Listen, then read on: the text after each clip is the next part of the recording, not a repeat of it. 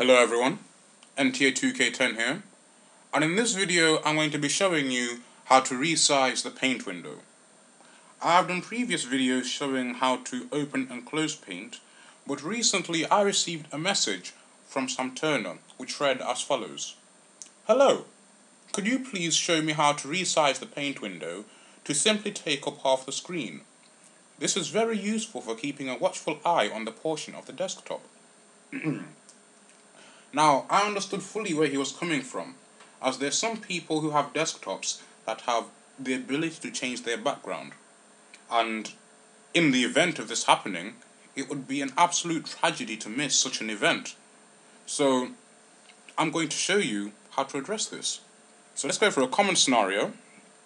You're on paint, say drawing flower, add some petals.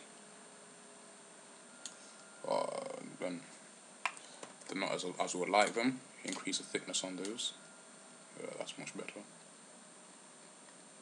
And then all of a sudden, you notice that, oh, my desktop changes every 5 minutes. Now it's been 4 minutes. Let me resize the paint window so I can see the change. What do?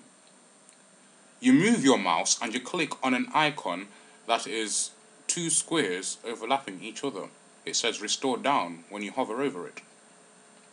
You click that, and then you simply resize the window to your comfort. Here we are aiming for about half the screen. Now as you can see, there's a bit of an issue.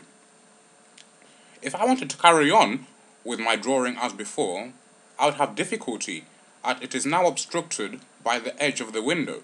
So what we do is we simply click on this bottom scroller and we slide it to the right so that our picture is in a more central position. And then we simply carry on as before while keeping a watchful eye on the desktop so that we don't miss the change.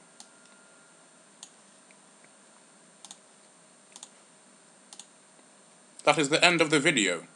Thank you for watching. Oh. How to resize the paint window. See you next time.